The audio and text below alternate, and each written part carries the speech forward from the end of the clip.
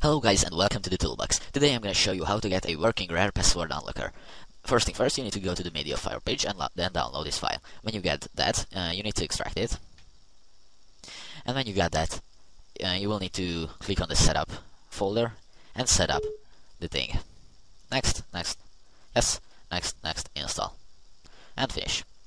And you're done with that. Now don't launch the file because we need to crack it.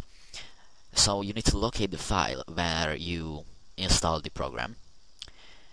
So it's usually C, program files, and the RAR Password Unlocker. Now you need to open the crack folder and just drag and drop this file to the C program files RAR Password Unlocker folder. And yes, and you are good to go. So you can launch the app and see I have this ASD file here.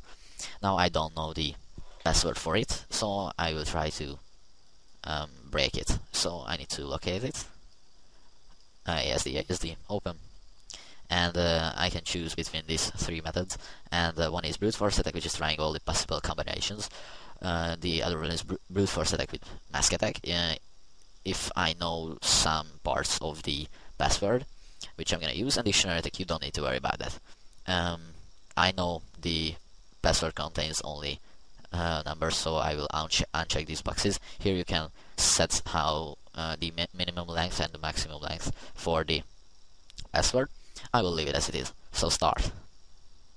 It shouldn't take too long because it's not a hard password.